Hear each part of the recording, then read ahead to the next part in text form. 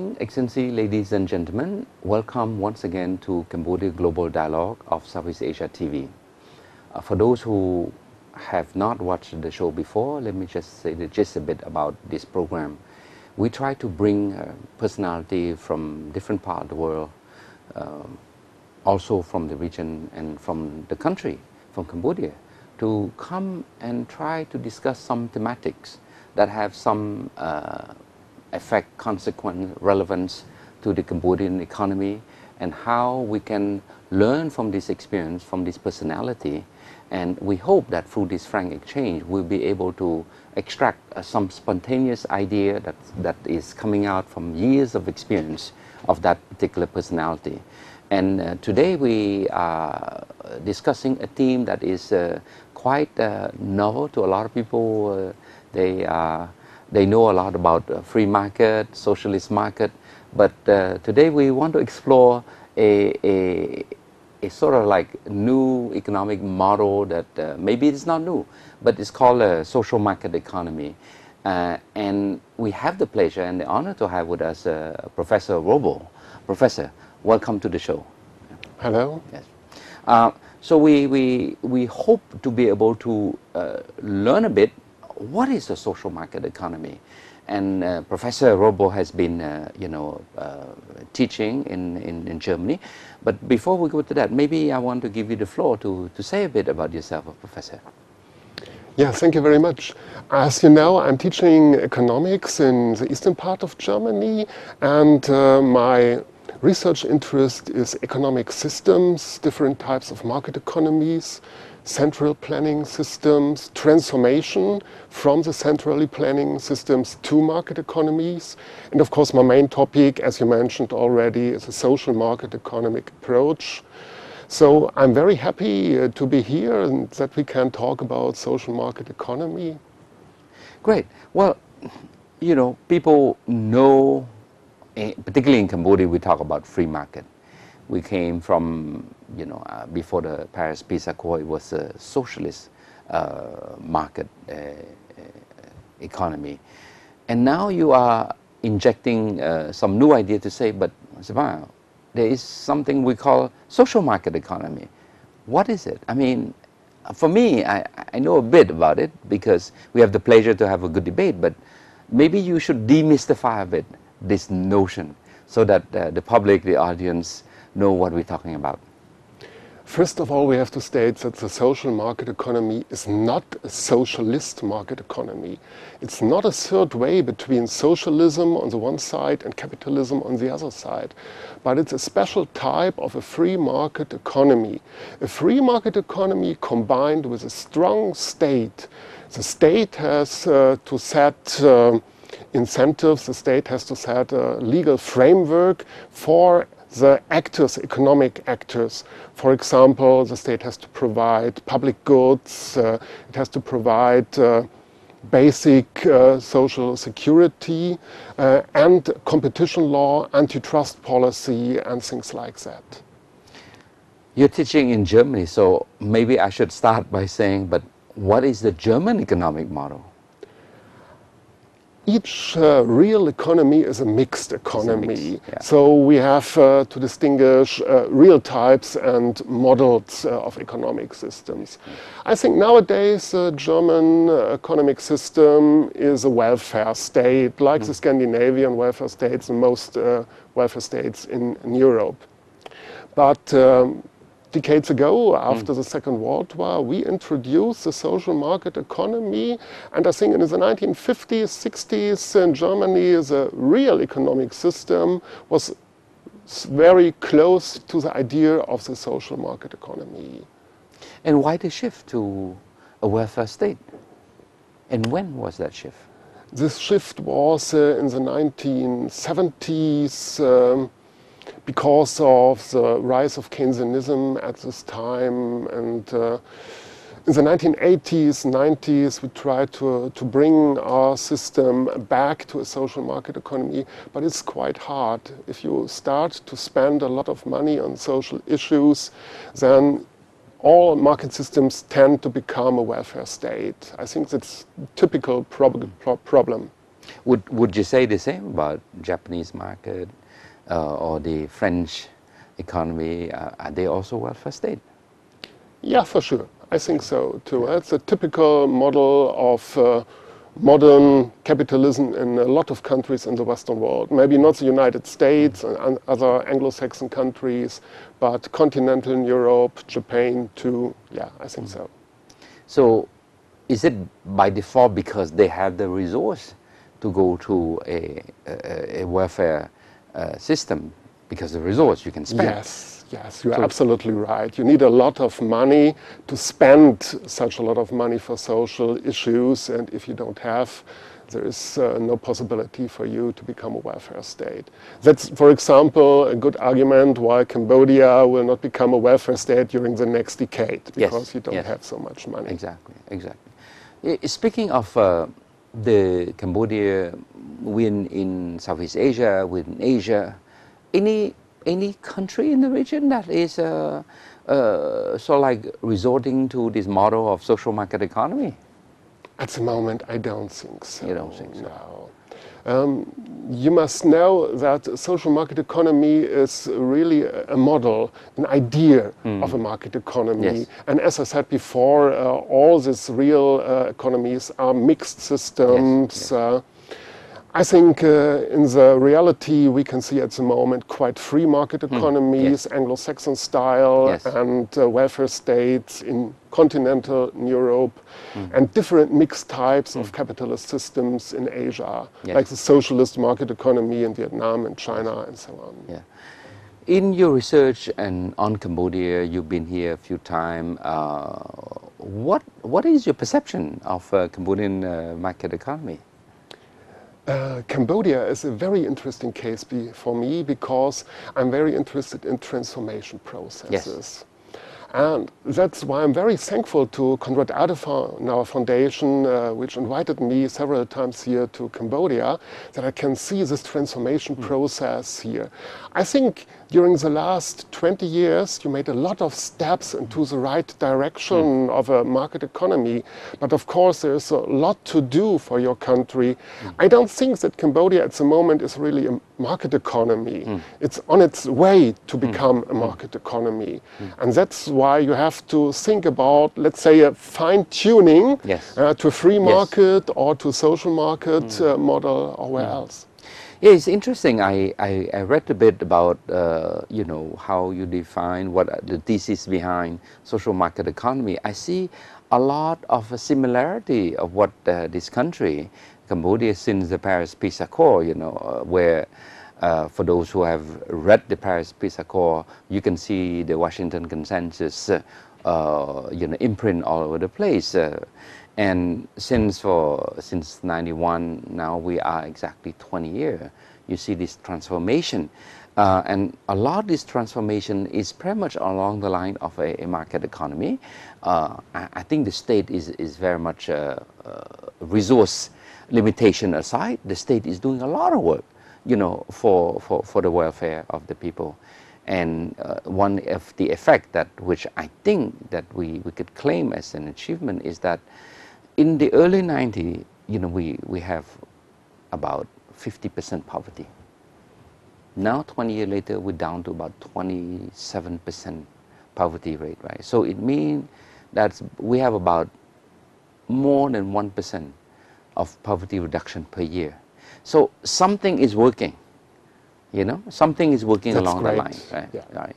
So what's your impression on the Cambodian market economy development, but do you see any trace of or some sense of some appearance of social market economy? I think at the moment not really. You're on the right path, that's right. But from a point of view of social market economy, there's a lot to do here. For example, you don't have a competition law, land ownership problems, no stock market. Everything, basic institutions of each type of market economy at all. And of course also the implementation of all the laws you adopted is not really done at the moment. Wouldn't you say that it is a progression then? That 20 years ago we start. We are developing an economy. We are trying to build institutions. Some we have built, some we are in the process.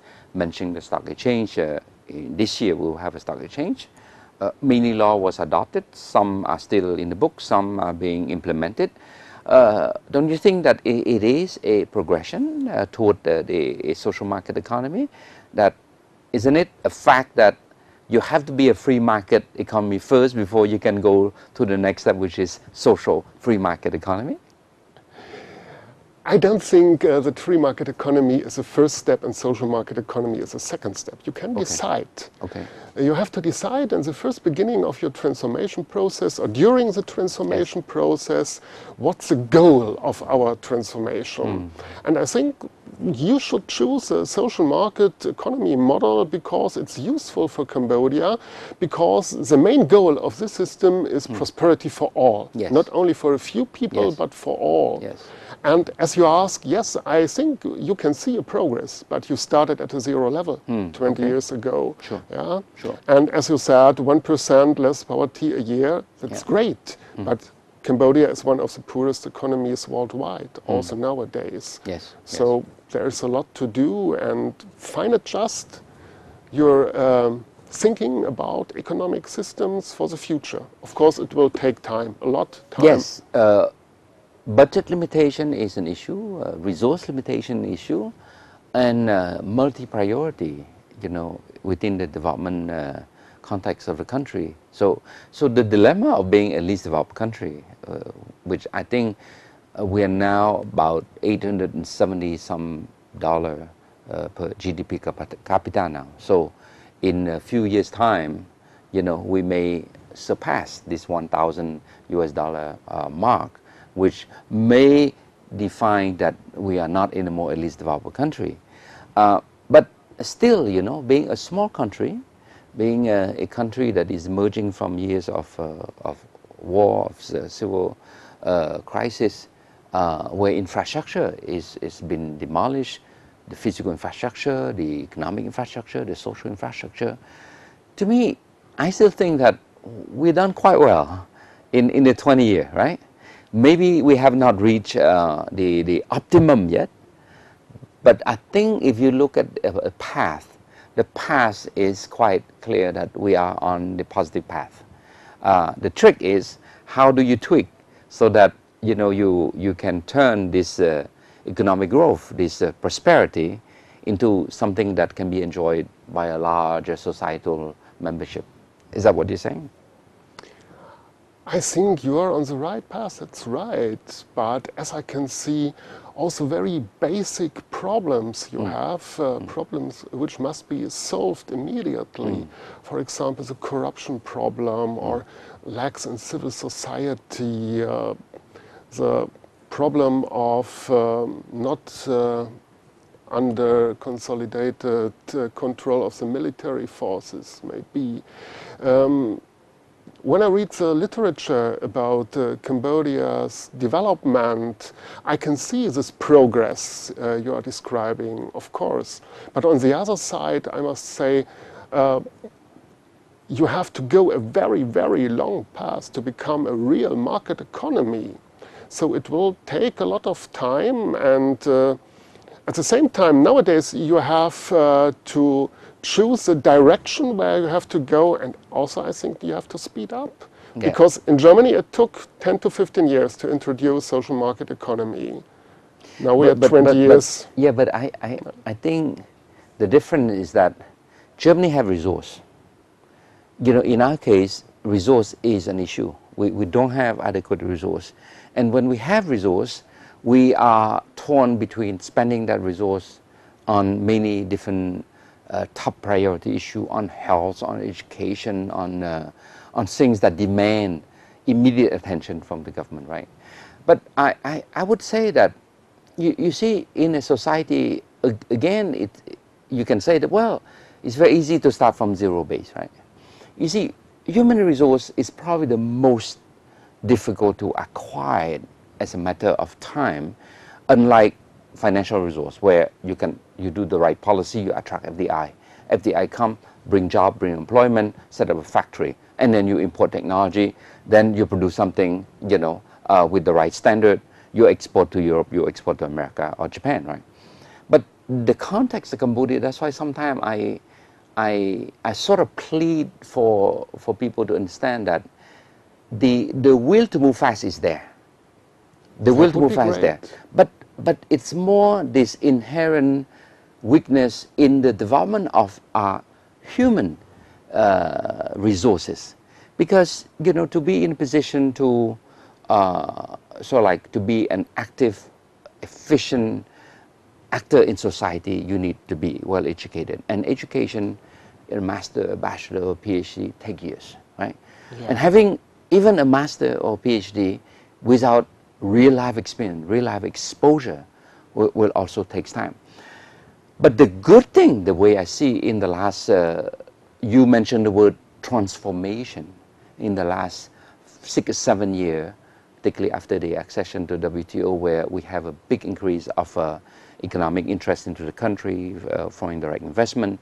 You see an emergence of a strong middle class, I would say medium to high educated middle class, which I hope that this medium and middle class there will form the basis for the further deeper transformation of a Cambodian that is more performing because we're capable, because we're more educated, we're more exposed to the rest of the world. So in that sense, I feel that, you know, we have built the element, and how do we move forward, you know, in the context of a post-economic crisis, where we need to be competitive, we need to be a bit more aggressive in attracting foreign direct investment. So I think all in all, I feel that we are progressing.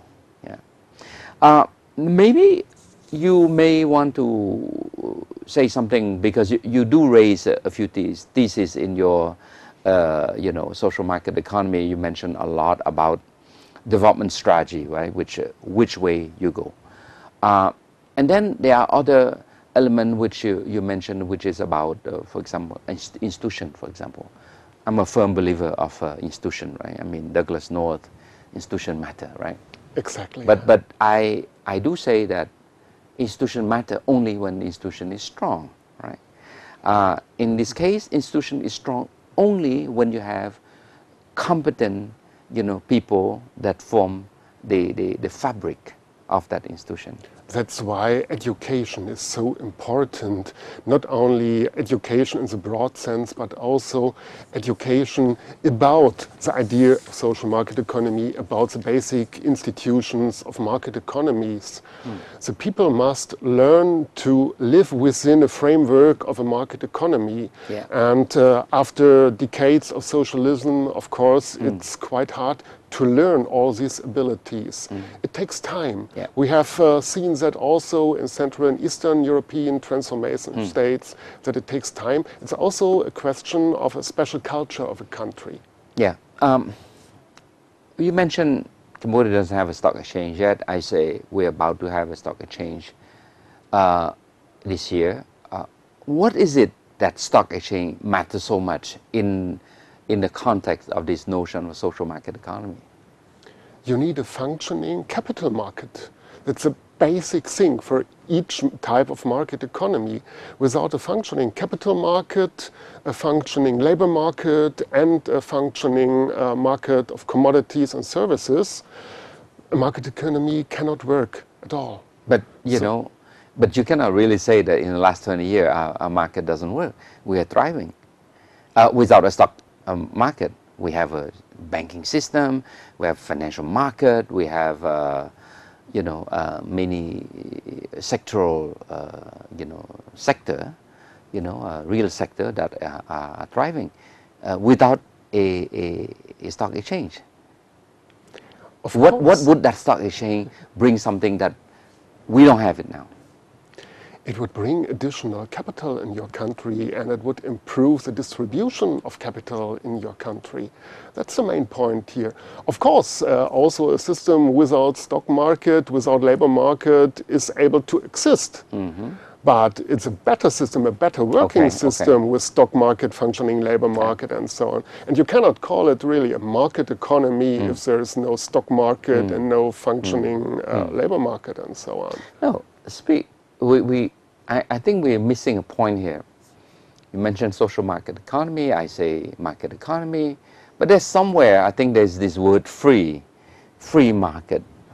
You know, what is it then? You say market economy, then it is free market. You are. The free market economy is only one special type of a market economy. Yes. Yeah? Without a strong state. In a free market economy, you don't need a strong state. Yeah. Yeah? The state is doing nothing. Nothing for the people, and the market. Laissez-faire type. Yeah, laissez-faire. Market shall solve all the problems. But as we know, the market is only able to solve problems if there exists a strong state setting a framework for the activities of the economic actors. That's necessary. We have seen this during the crisis. I think laissez-faire system failed. We have seen it during the economic crisis that laissez-faire is combined with a lot of problems for the people. And especially Cambodia is a poor country. So I think this idea of prosperity for everyone, not only for a small class of people, is very important. It's a very good idea for a country like Cambodia. Sure. But you know, everything have to be taken into a relative perspective. You know, you cannot expect that, you know, Cambodia would jump from a 0 or 10% base to the optimum utopia. I mean, if I can exaggerate a bit the picture, institution will grow, will get established, law will get passed, law will get understood before it's be implemented. And as you know, in the case of Cambodia, where we start embracing this economic liberalization, we are submerged by so many different new economic concepts, new trade concept, new labor concept, and the absorptive capacity for the country is I would say we're doing quite well for a country that is not equipped, right, to welcome such an overwhelming influx, right? Bear in mind, we have about 3,000 civil society organizations in Cambodia. Every institution, international organization, they're all here. So Cambodia is a sort of like a melting pot of a lot of external factors that inject different element, a different idea. So the trick is Cambodia needs time to digest what is good for us. And I think ultimately we would need to weave out things that looks good but may not apply, things that looks good and it could be applied but maybe not that efficient, and then ultimately look for something that looks good, can be applied, and that can thrive.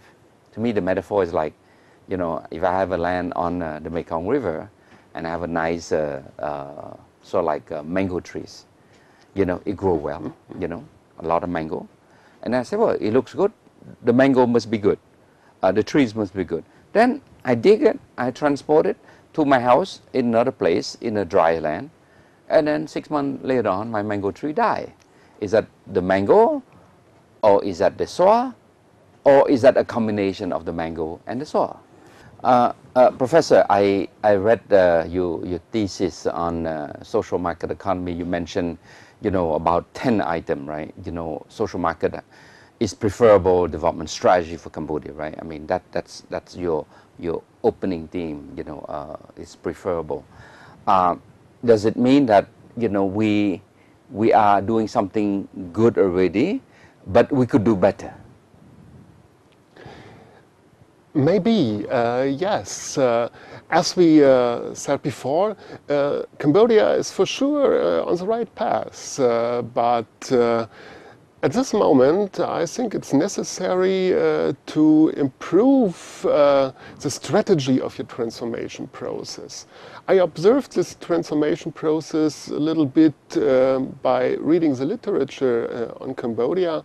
And from the one side, it's really impressive to see what you have already done. But from another side, of course, there's a lot to do.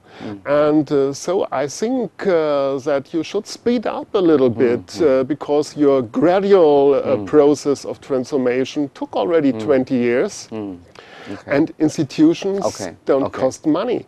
Yes, good. So I think, Professor, I really enjoyed this philosophical economic discussion. You know, I'm not an economist, so I probably wouldn't be able to appreciate the Keynesian or whatever other economic model. But all I can say that just from my quick conversation, what you say about social market economy, Cambodia is doing a lot of these things. You just mentioned that we have a 20-year, you know, developmental stage already. You know, 20 years, that's a long time. That now maybe it's time to speed up at a much more exponential pace, right? Yeah. So on that, I concur. I concur that the element for growth is there. The human resource that we see the younger generation educated are coming back to the country. I see a growing, a steady growth of a middle class, more so a class bourgeois. And to me, with the class bourgeois, there'll be more sort of like appreciation of economic freedom, of sort of like things that a normal farmer, I mean, if I can use that analogy, you know, would not appreciate. You know, you mentioned stock market, say, wow. I mean, who will play stock market, who will invest stock market? You know, it will have to start from this base, which is this class bourgeois, which is this middle class, which I think I can see every day is growing, more educated, more involved, younger. So this is where the hope of Cambodia in terms of having a young labor market that will grow with the country. Perhaps I would close this program by saying that, you know, we are on the right track. You know, we have made a journey of 20 years, you know, moving from the Washington Consensus, being a good student of the Washington Consensus. But we're reaching a point where economically we're quite stable. We've been able to drop our poverty rate down, and perhaps time to rethink a bit. How do we want, you know, our future to look like? A more inclusive future, a more sort of like equalized future, where prosperity is spread much more with the mass. But at the same time, how do we ensure that this growth is sustained, you know, so that, you know, from the sustainability of the growth, we will receive the benefit for the betterment for all Cambodia as a whole. Perhaps I would conclude, you know, our short discussion by saying that. So once again, Professor, I want to say thank you for coming to share with us this very interesting concept of so-called social market economy, and I hope I myself learned something from that today. So, Excellency, ladies and gentlemen, unfortunately we're coming to the end of our program. 30 minutes is always too short for a concept like today, what we discussed today. But this is the beginning of a dialogue, and we hope to discuss more on other economic issues in our next program next week. Good night.